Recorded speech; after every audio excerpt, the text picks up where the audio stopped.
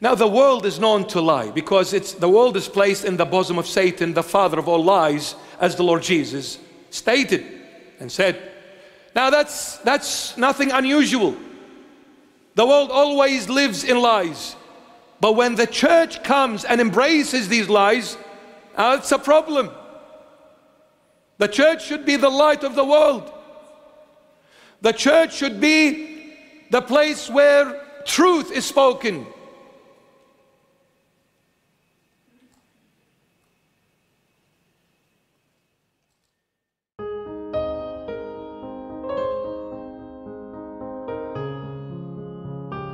For centuries on end. Yet no church leader ever came and said to another one, "You're my brother," and united. They have been in division for centuries and centuries on end. But when it came to satanic evil agendas, all church leaders united. To this, I'll say, shame on such unity. That's a very cowardly act. I don't give one penny about secret societies.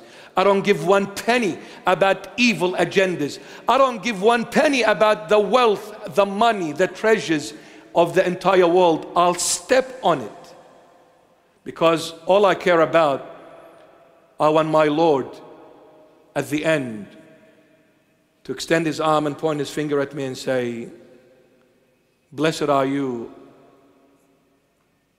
O good servant. Come inherit the kingdom of your heavenly Father, which was made and prepared before the creation of the world." I want the Lord to be happy. I want the Lord to call me to him. What am I going to do with all this nonsense?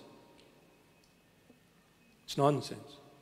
Now the world is known to lie because the world is placed in the bosom of Satan, the father of all lies, as the Lord Jesus stated and said. Now that's nothing unusual. The world always lives in lies. But when the church comes and embraces these lies, it's a problem. The church should be the light of the world. The church should be the place where truth is spoken.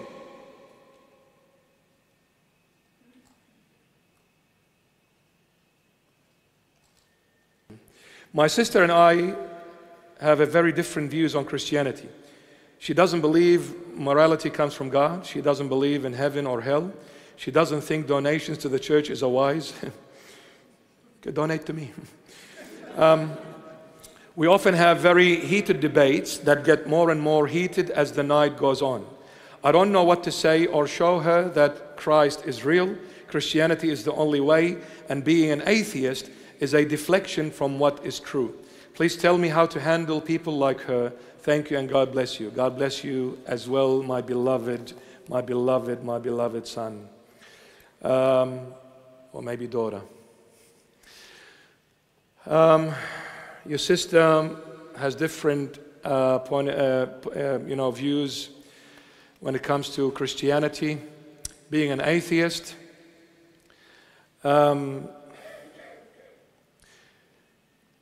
I'll say this, an atheist says God doesn't exist.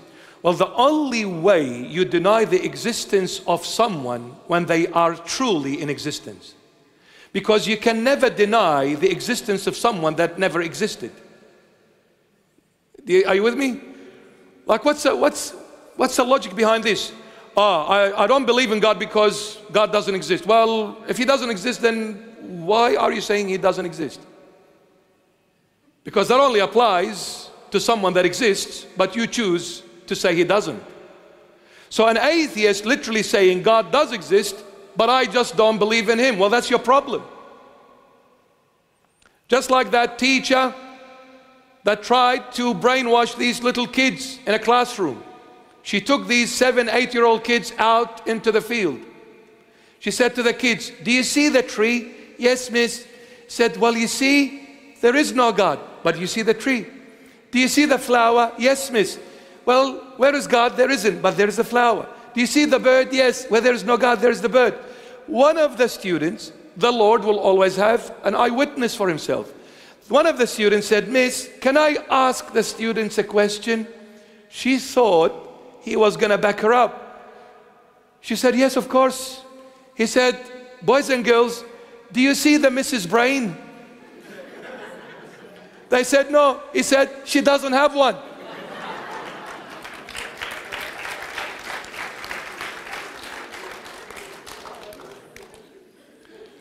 So beautiful, from an 7-year-old kid.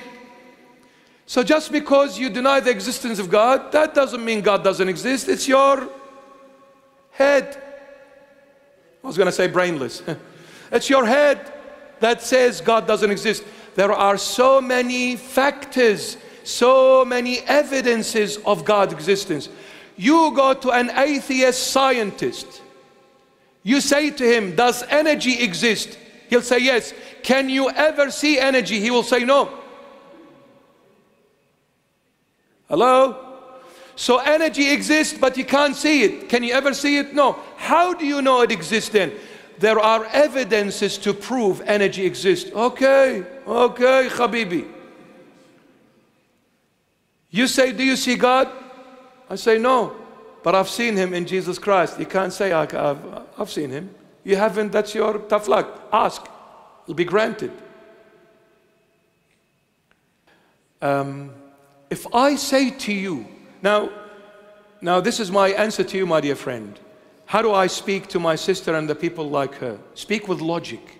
Because since they don't believe in God, they're not going to believe in the Holy Bible. So if you're going to keep on quoting them from the Holy Bible, you are just going in circles. Because they say, well, we don't believe in your God, so don't stop quoting us from the Bible.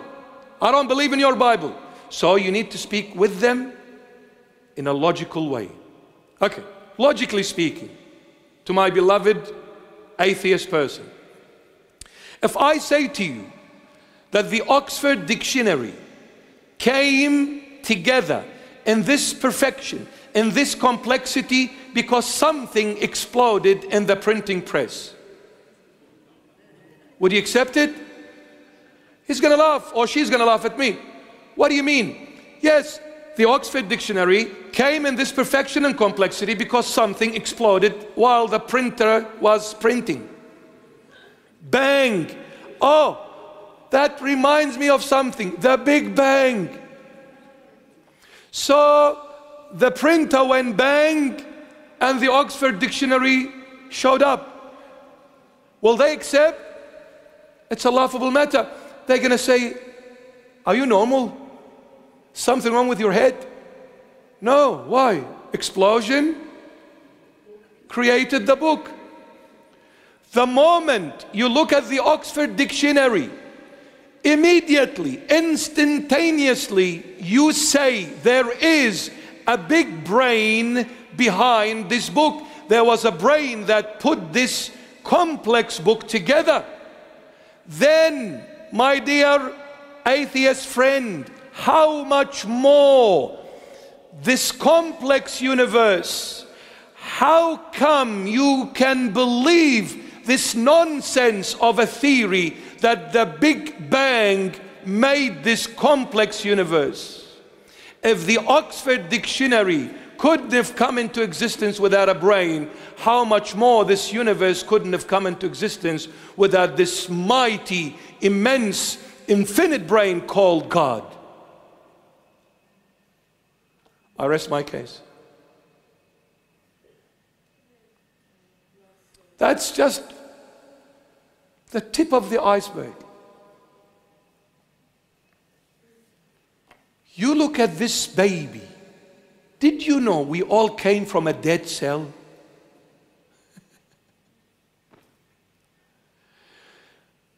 Scientists are being smart and they say we can create a cell. Yes, you can create one, but not a living one. You'll have to take a living cell from a human in order to make this cell living. Where did this cell receive life from? Oh, in the book of Genesis. And God breathed the breath of life into the nostrils of Adam, and Adam became a living soul. Oh, so where did this life come from? God. Let me say to these scientists who are trying to be whatever, you can go to the moon, to Mars, to whoop whoop land.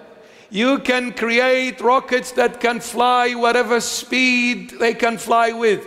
Let me tell you one thing. You can never create life, and you can never stop life. What God has done, no one can stop, no one can change. God is the one who gives this life. God is the one who takes it. No one can change or do anything about it. No one. God. God. I always bring the fact, a scientific fact about your DNA. Did you know there is about 8 billion people live on the globe as we speak? Approximately 8 billion. Bill Gates is trying to make it around 1 billion. Bill Gates, let me tell you this. If you don't repent and ask Jesus Christ specifically, and I'll say to this to America, next time you say God bless America, don't stop at the word God only, because God to someone is a cow. God to someone is a wind. God to someone is fire. Which God? Next time as a president, when you stand and you say God, you say Jesus Christ of Nazareth, bless America. Now you're talking. And if anybody gets offended, with all love and respect, I don't give 1 penny. Because this is the truth, the whole truth and nothing but the truth. And if I don't speak the truth to you, then I don't love you, I'm not your friend. I'm not judging. This is the truth. Believe me, when you go to the next life, there is no Muhammad, no Krishna, no blah, blah, blah. None of this, man. What's this? You're going to see one. The breath of your life. The beauty of existence. The source to everything and everyone. His name is Jesus. This has got nothing to do with you being a Christian or not. Please, I'm not judging. This has got to do with the truth. The truth. The truth. You're an atheist, you're a Muslim, you're a Buddhist, you're a Hindu, you're a Christian, you whatever. The truth. It's Jesus. You're going to see Him only. He's the only way to heaven. He's the gateway to heaven. He's the life. He's the truth. It's Jesus Christ. There's about 8 billion. Oh yeah, Bill Gates, sorry.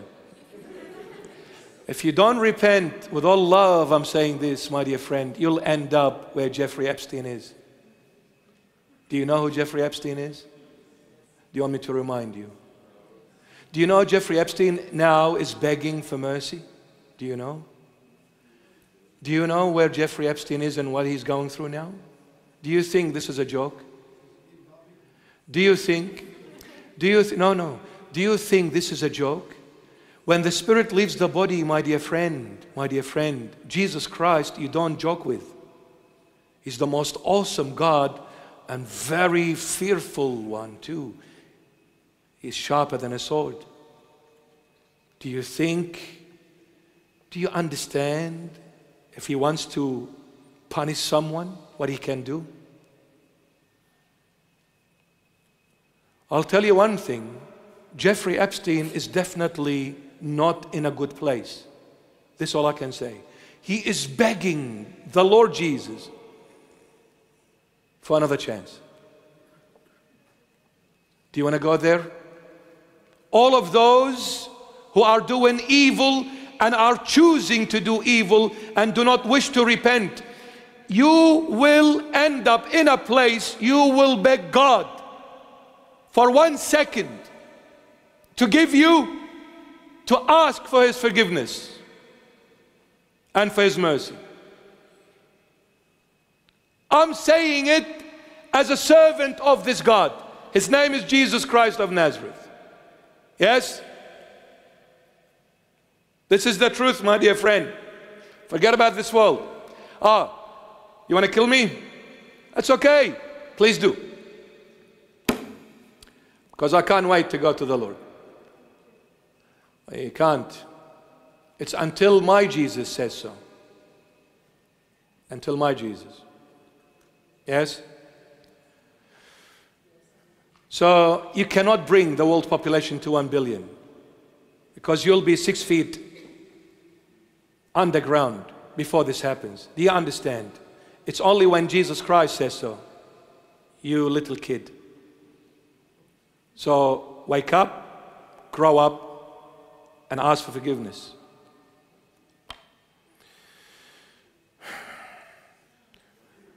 The DNA of every human being, no one has your fingerprint. Are you telling me the Big Bang did this? Get a life. There is a massive, mighty brain intelligence behind this intelligent creation. So 8 billion people, no one has your fingerprint. What is that? What is that, a fluke? No, it's planned by God. Because He says to you, you individually, you are my child. You're unique.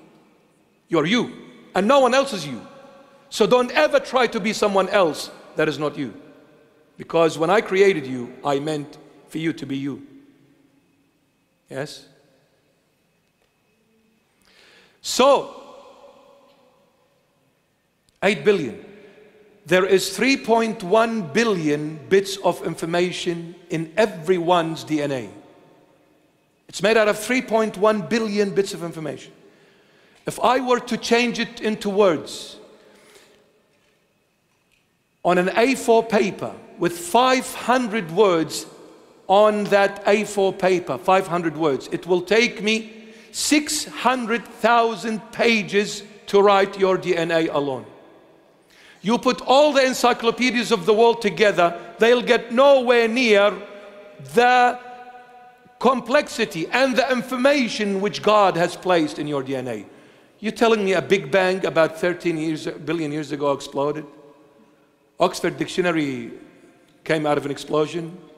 You fool. For the universe to come out of an explosion? Maybe you are that explosion. Or your head just exploded inside of you and left you with nothing. 3.1 billion bits of information, 600,000 pages, A4, 500 words per page. To write your DNA, 600,000 pages. All the encyclopedias put together of the world, nowhere near your encyclopedia.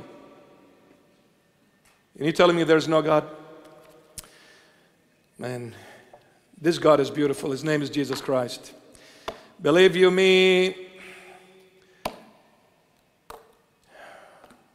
unless you come to Jesus Christ, none of the religions will save you.